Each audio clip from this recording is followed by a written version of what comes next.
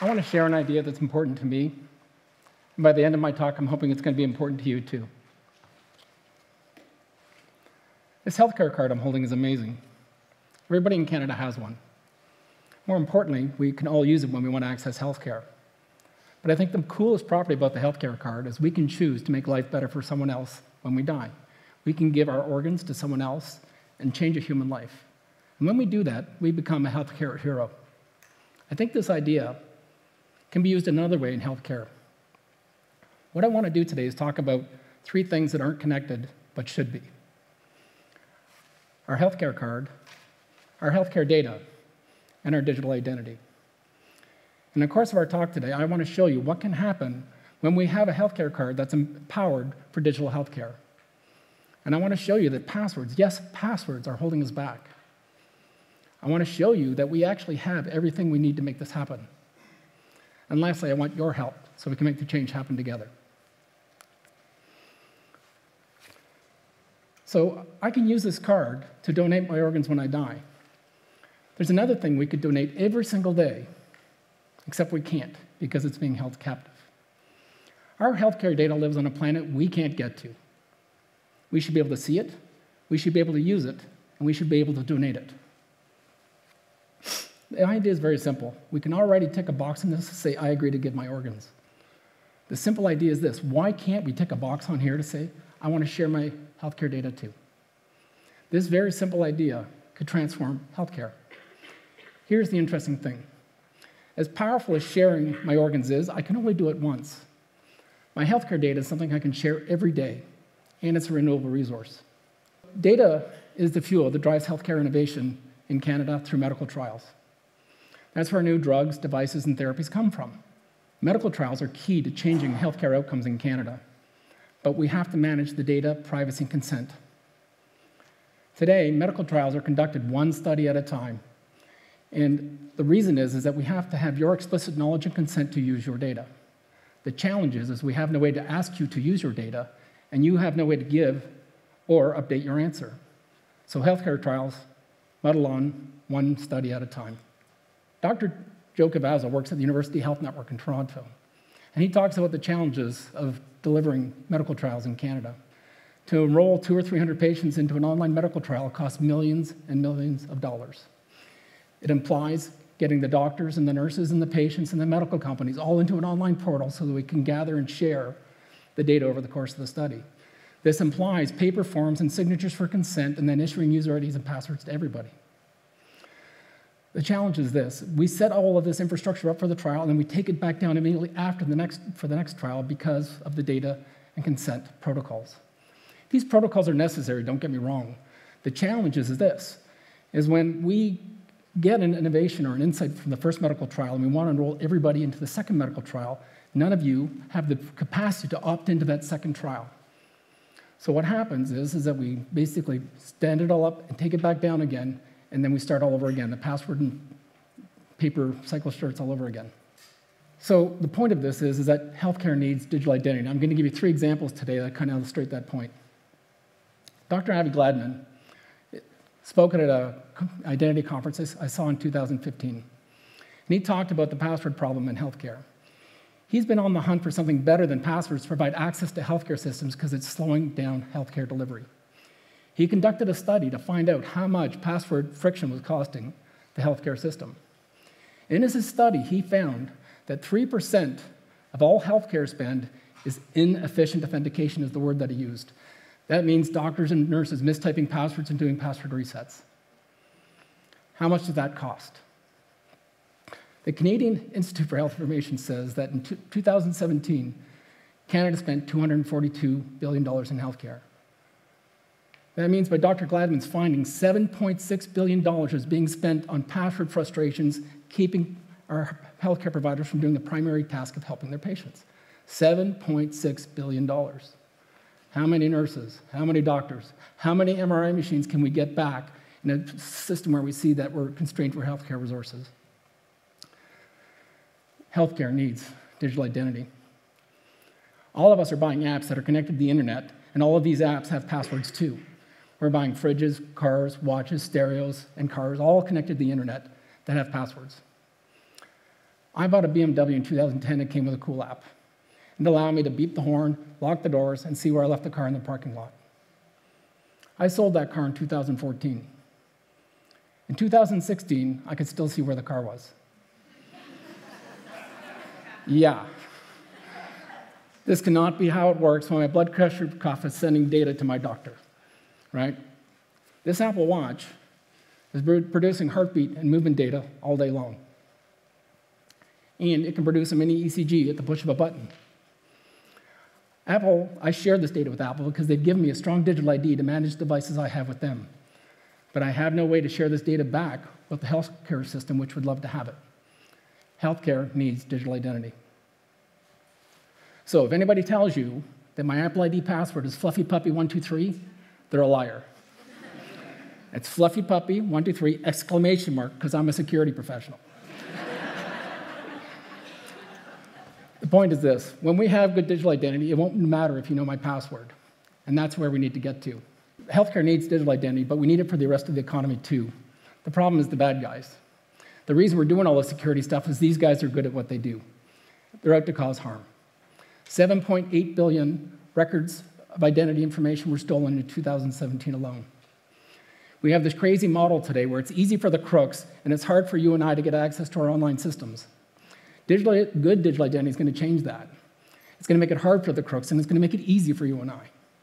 The things we can do online today don't work very well, and there's so many things we can't do online at all. I can't open a bank account. I can't register to vote. I can't see my kids' education records. I can see their immunization records, and I can't see my healthcare records either. We need digital identity for healthcare, but we need it for the rest of the economy too. I want to tell you a story about how I think digital identity is going to happen in Canada. In 1869, prior to the introduction of the standardized electrical grid, only the largest generators had factories, and the reason they had generators is because they wanted to produce light so they could run 2 shifts to make more products. That was it. We had generators to make light, to make products. And around 1870, the standardized electrical grid was constructed, and there was a massive effort to get everybody to come join the grid. What was interesting at the time is the responses from businesses to this idea of joining a grid. The responses came in 2 versions of yes and 2 versions of no. The first version of yes for the small business people, the ones who couldn't afford the generator. This was an easy decision. They could join the grid. We're going to have the electricity, get 2 light bulbs, do 2 shifts, compete with the big guys. It was going to be awesome. They joined the grid. The second version of yes came from the guys who had the generator, but they hated it. It was distraction from the business of making products. The problem was it was expensive to run. It was always breaking down, and the guy who ran it was a boozer, and so this was just nothing but a distraction to the business.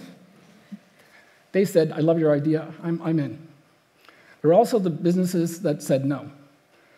The first version of no, where the business says, look, your grid idea is amazing, but I just bought a generator. Come and see me in 15 years. And the second version of no came from the guy who said, you know what, I like my generator. I don't want anybody between me and my factory. I don't like your stupid grid idea. Go away. What's interesting is what happened in the end. We know by looking backwards that everybody joined the grid. What's even more interesting is once we had cheap, abundant, and available electricity, it transformed the economy. We started using it for everything. It was a sea change in what we could do in society. What does that have to do with digital identity and healthcare? This is the point. Every online web service on the planet is running its own digital identity generator. Facebook, Apple, Netflix, Google, banks, telco, governments, and medical trials, all running their own digital identity generator. And what we're seeing is now the first versions of this digital identity grid are starting to emerge, which means they don't actually have to run this digital identity generator anymore. Along with many other Canadians, I'm actually working on the identity grid here in Canada. What's interesting, as we go to talk to businesses about joining this grid, we're hearing 2 versions of yes and 2 versions of no. What we know is that everybody's going to join the grid because the current system is too hard for all of us to use, and the costs are not sustainable. Banks, governments, telcos, everybody across the planet are experiencing breaches week after week because nobody can afford to make the massive investments required to keep the digital identity information safe.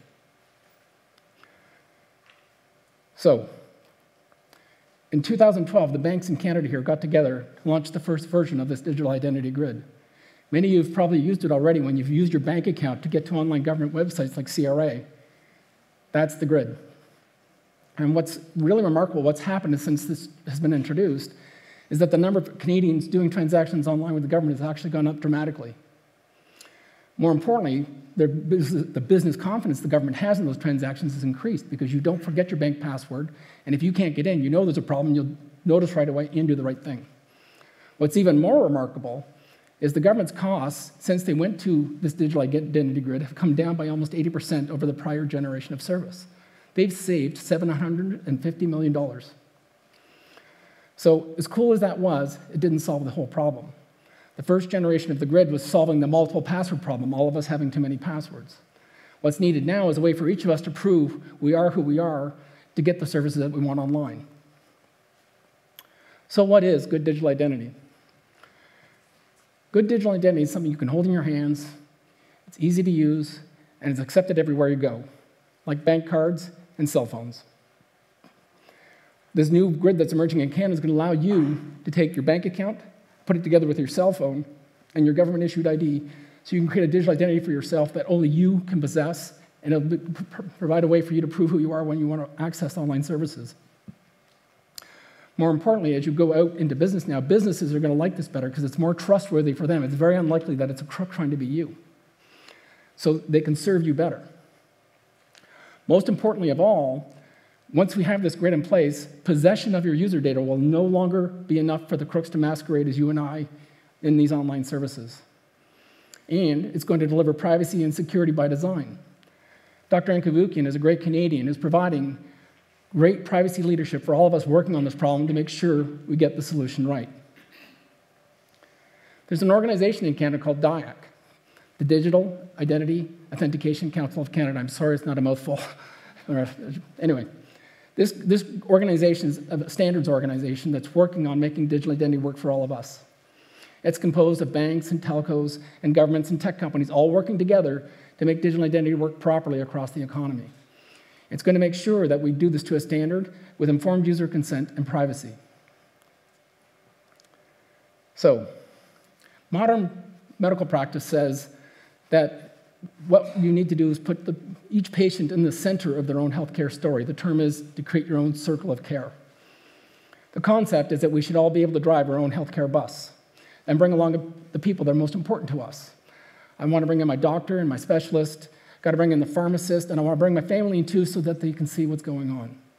And then I've got to load in the blood pressure cuff, and I want to connect to the pharmacy, and I also want to be able to load up my power of attorney and be able to change my end-of-life decisions. We need to equip every Canadian with the tools so they can create their own digital circle of care and take control of their healthcare story. There's a tragic story of a Canadian named Greg Price who died of testicular cancer. What's tragic about it is that he didn't need to die. He died because his medical file fell between the cracks of the healthcare system. His family had no way to check on the current status of his healthcare file. In this age where we can see where our car is, and I can see where my Amazon package is right now, and I can tell when the Uber driver is going to be at my doorstep, the question Greg Price's family is asking is why? Why in 2018 can we not see our own healthcare files and the status of our medical treatments in an app that belongs to us? In BC, you already have the services card with a chip in it. It's enabled for digital healthcare. All of the other provinces are working at this at different speeds.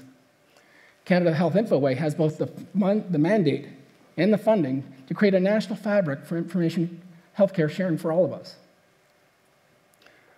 So my goal today was to do this. The first thing I wanted to share and convince you is that sharing our healthcare data is necessary, achievable, and worthwhile. I hope I also made the case that we need digital identity to make this happen. So what can you do? You should talk to your elected officials and say you demand a healthcare card that's equipped to participate in digital healthcare.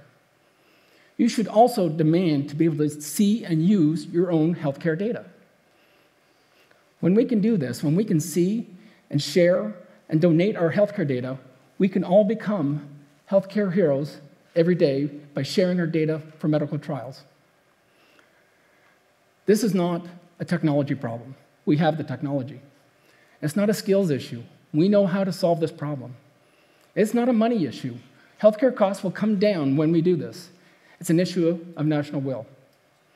My question to you is, how important is this to you? Thank you.